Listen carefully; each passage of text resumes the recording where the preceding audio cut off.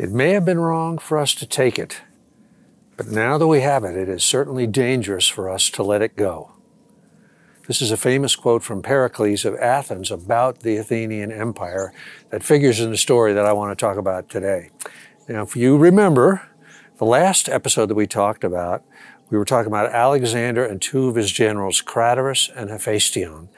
And I was making a kind of a storytelling point that every story, this is kind of a timeless principle of storytelling, has to be about something. It has to have a theme. And that every character within the story has to represent, in addition to himself or herself, an aspect of that theme. And we were talking in the previous episode about a massacre that had happened under Alexander's watch and how these two generals, Craterus and Hephaestion, had taken opposite sides with Alexander caught in the middle.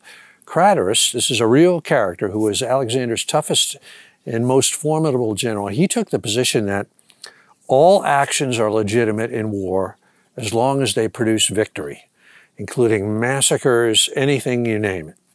Hephaestion, on the other side, took the opposite side, and he said that war, as the way they were fighting it, had become wicked and odious and unholy, and because it had broken away from any sort of ethics or self-restraint.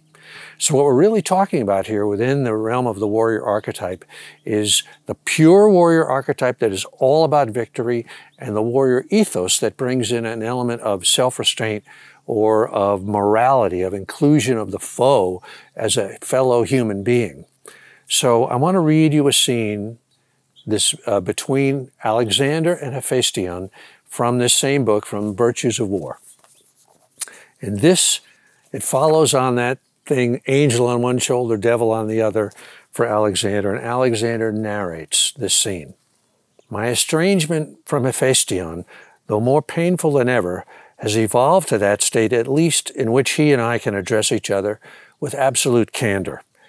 When again alone with me he declares this campaign odious, I cite great Pericles of Athens, who, speaking of a city's empire, stated that, quote, it may have been wrong for us to take it, but now that we have it, it is certainly dangerous for us to let it go.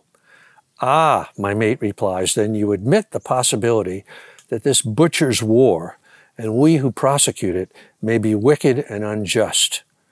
I smile at his clever turn. This is Alexander talking now. If we are wicked, my friend, then Almighty Zeus himself has founded our iniquity, for he and no other has established the imperative of conquest within our hearts, not in mine alone or yours, but in every man in this army and all the armies of the earth. He has made us this way. Yes, and every lion and wolf and eagle who were impelled by their natures to contend for supremacy. I indicate the bronze of Zeus Heterios on my writing stand. This is Alexander talking. Plead your case not to me, Hephaestion, but to him. But for all these words of mine, my friend has won me. That night I make up my mind. I will end this campaign of massacre before it destroys us all, and re-marshal the corps to cross into India. We must have a good war.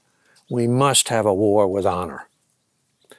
Now, what we're talking about here, Alexander's answer to Hephaestion goes kind of to the heart of every moral question, I think, in the universe.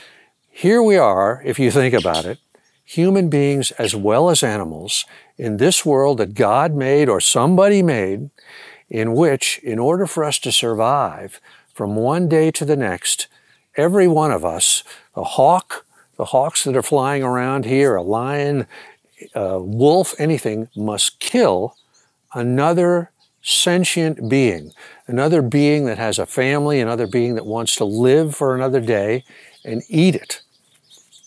That is at the very bottom of the concept of the warrior archetype and the concept of warriorhood in general. And it brings us to a really deep question. What is this world all about? Who made it? Is there any justice? Is justice even possible in a world that's made like this?